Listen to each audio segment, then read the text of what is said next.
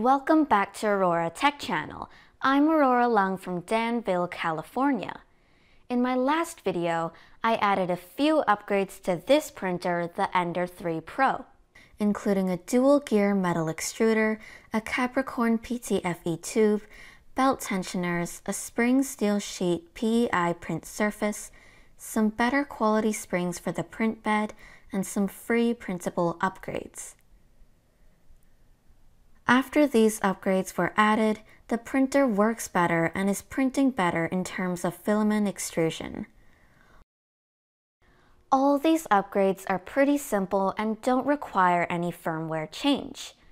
In this video, we will focus on the firmware and add some great features that came with Marlin but weren't enabled by default.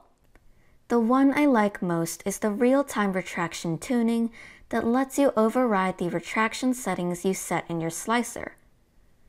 This feature is very useful if you want to print something like the Eiffel Tower. As you can see, I printed a few of these in my previous videos. I just let the printer print out of the box with a default profile without tuning. The result isn't too bad, but obviously we can do much better. Besides the firmware change, I will also add two sensors, a filament sensor and a bed leveling sensor. Since we're going to customize the firmware, we can configure the sensors together. As you can see, I've already installed a dual Z-axis. If you're interested in seeing the details, you can check out another video I made previously. I also purchased a direct drive extruder, but I'm not going to use it yet because in the last week's video, I upgraded the stock extruder to a dual gear one. I'm going to keep it here for longer so it can do some more test prints. As you can see, this extruder can handle big prints pretty well. This trash can is quite big compared to the print volume. It took over 10 hours to print, even with a 1mm nozzle. I printed this using vase mode. In Cura, it's called spiralized outer contour, which turns a solid model into a single wall with a single layered bottom print. It also uses one single extrusion for the surface, so you won't see any Z seams. Okay, let's take a look at the items we will add to the printer today. A $5.50 filament sensor. I consider a filament sensor to be a must, and it's also quite cheap. I bought this 2-pack for $11, which is $5.50 each. This sensor is basically a limit switch. When there's filament inside, it will press down the button and send a high signal to the motherboard, so the printer knows that there is filament and it will print normally. When the filament is running out, the button will be released. The sensor will send a low signal and the printer will pause and wait for the filament to be changed. A $13 bed leveling sensor. I did some tests to compare the 3D Touch and BL Touch. The 3D Touch isn't as accurate as the BL Touch, but the results are pretty similar. You can't tell the difference in terms of print quality, but if you are interested in these tests, you can check out some of my previous videos. Since the price of this sensor is only $13, I installed one on the Ender 5 Pro and it works great. I will also add this one to the Ender 3 Pro. We also need to print some parts, which are the filament sensor mount, the 3D Touch mount. I've put all the links in the description. Okay, these are the items we need. Let's mount the filament sensor first. Use 2 M3 screws and nuts to secure the sensor to the mount. I remixed this with the filament guide that I added to this printer in the last video.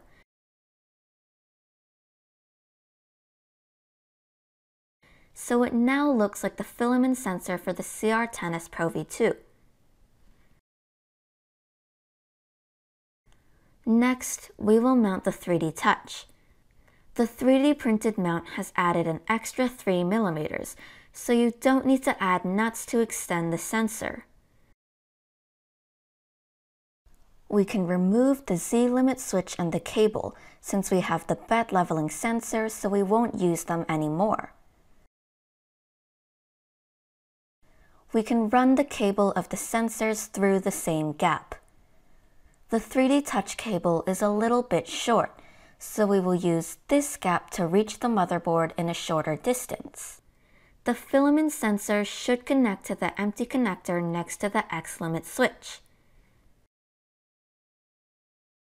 This time for the 3D Touch, we will try a different way to connect it. Before, we always connected the 3-pin to the probe connector and the 2-pin black and white to the Z-min end stop. This time, we will connect all 5 pins to the probe connector.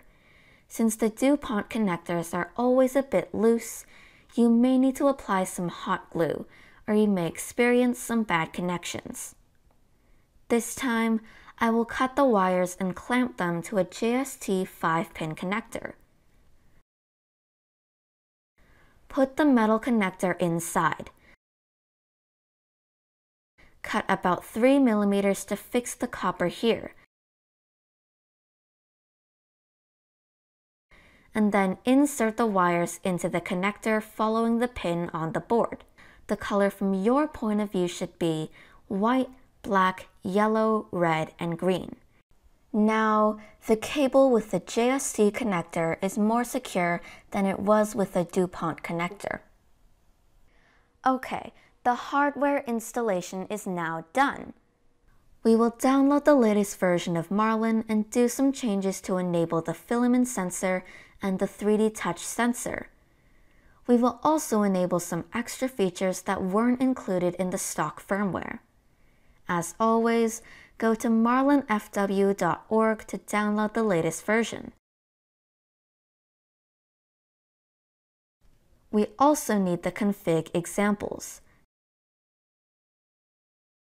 Then unzip the files. We need to copy the Ender 3 Pro config file from the examples. Go to Config, Examples, Creality, and Ender 3 Pro. Our motherboard version is v4.2.2. Let's copy all 4 files inside.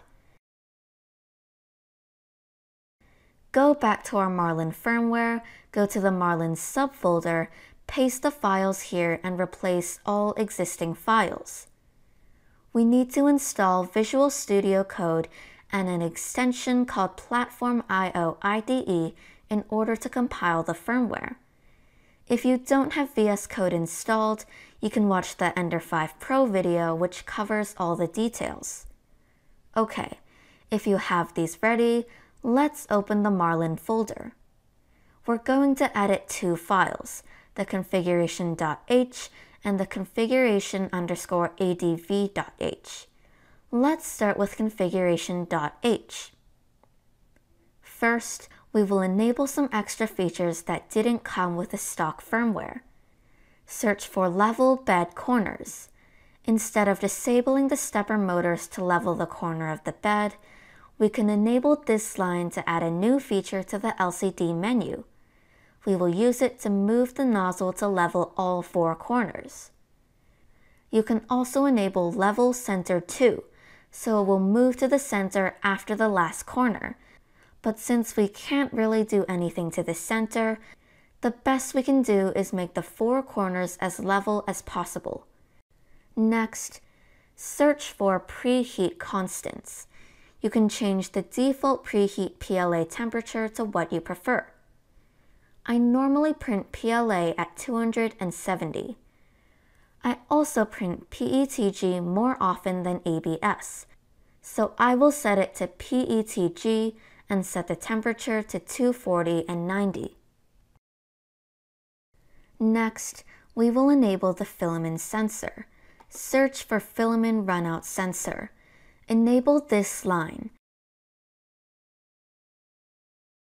Search for nozzle park feature and enable this line too, since we want the nozzle to move away from the print and park at the corner when we change the filament. There's another line in the configuration adv.h, but we'll do that later. We will now enable the 3D touch. This time it's a little different.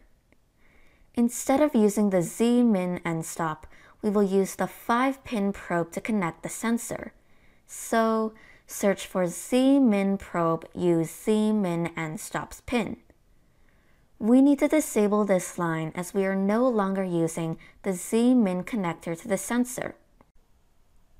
We will use probe for Z-homing instead, so we need to enable this line. The rest of the settings are pretty much the same as how we connected the sensor to the Z-min connector. I will go through this really quickly. Search for Define BL Touch and enable this line. Search for Nozzle to Probe Offset. We also need to measure the distance between the sensor and the nozzle. If you use the same 3D printed mount, you can use -42, -10, and 0. We will leave the Z offset as 0 as we will find the exact value when we turn on the printer. We will also disable software end stop so we can move the XYZ axes as freely as we want. We will need this when we want to find the Z offset number. Search for min software end stops. Disable this line and also disable max software end stops. Now, we need to select which type of auto bed leveling we want. Search for auto bed leveling bilinear and enable this line. If you're interested in knowing what the other types of bed leveling are, I have another video for the Sapphire Plus, which explains this part in detail. Search for restore leveling after G28. Enable this line, so even if we don't put G29 in our starting G code, the firmware will automatically load the last bed leveling data for the current print. Search for grid max points. The default is 3, as it will be a 3x3, which is a 9-point probe. I want to do 16 points, so I will change it to 4. Search for Z safe homing. Enable this line so we will probe the bed at the center when we do homing. Finally, search for A4988, since the V422 motherboard may use either A4988 stepper drivers or TMC2208 silent stepper drivers. As the stock motherboard of my printer is using A4988 drivers for X, Y, Z, and E, I will just leave these settings, but we need to comment out the warning message or it will not allow us to compile the firmware. These are all the changes we need to make in configuration.h. We can now save the file. Then we can move on to the second file, configuration adv.h. Search for the advanced pause feature and enable this line. Since we enabled the filament sensor, we actually want the print to pause so we can change the filament. Search for define baby stepping and this line should be enabled.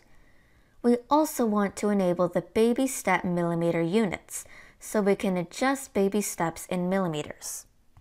Change baby step multiplicator Z to 0.01 so we can change it by 0.01 millimeters when we turn the knob.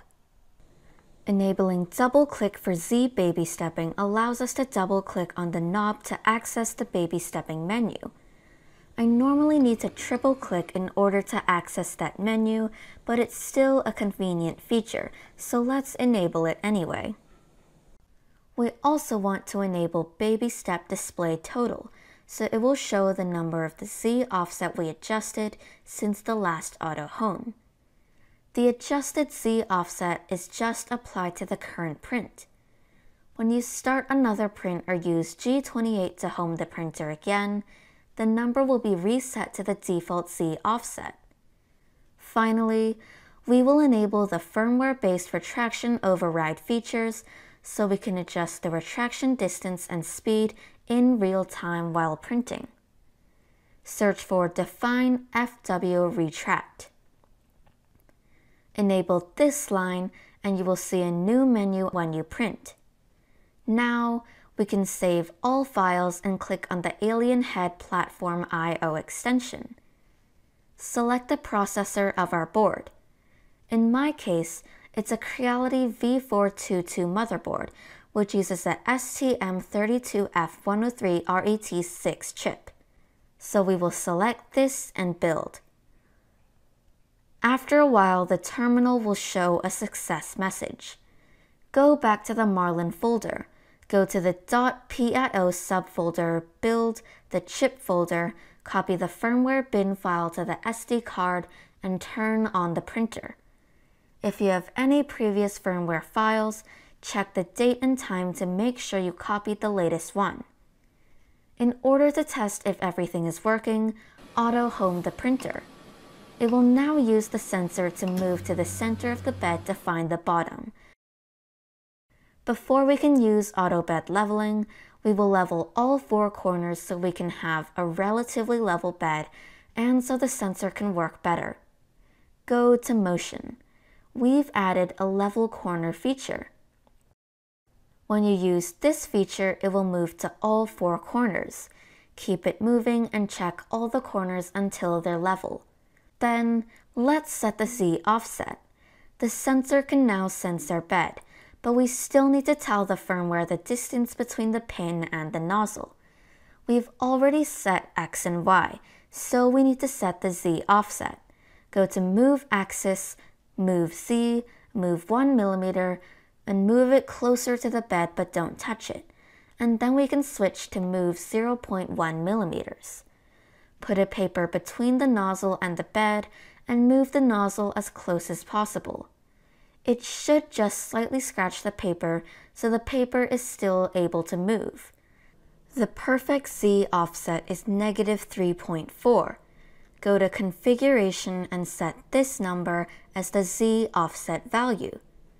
Since we've upgraded the extruder to a metal dual gear 1, the E steps of this extruder are 143. Go to Advanced Settings, Steps per millimeter, and set the E steps value to 143. We can now save the value.